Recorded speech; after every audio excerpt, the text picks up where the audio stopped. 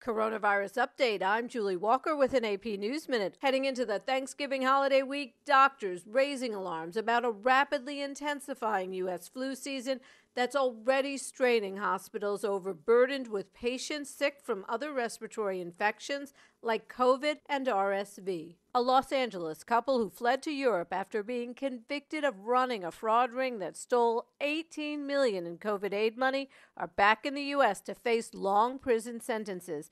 Authorities say Richard Avazian and his wife Marietta Tarabulian were extradited from Montenegro, where they'd been living in a luxury seaside villa. Prosecutors say the couple and 6 accomplices fraudulently applied for about 150 COVID relief loans. In China, performance is suspended at the Zhejiang Theater, one of Beijing's oldest and most renowned, as part of a new wave of closures in response to a spike in COVID cases. I'm Julie Walker.